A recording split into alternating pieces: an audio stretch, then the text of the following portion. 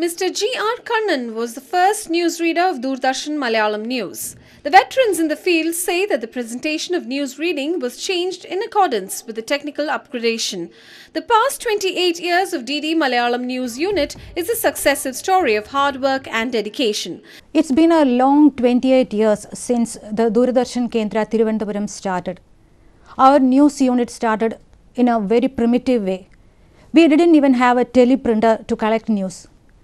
Be the news presenters with the guidance and help of our news producers like Baiju Chandran, T. Chamyar, Anwar, P.K. Mohan used to collect news from newspapers and All India Radio news bulletins.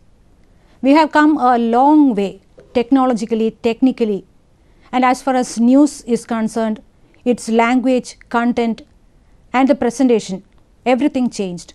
Even though there is stiff competition going on between news channels in Kerala, Doordarshan is able to keep its credibility intact. It's because of a tireless job done by a lot of people. When channels are running behind sensationalism, Doordarshan never create news.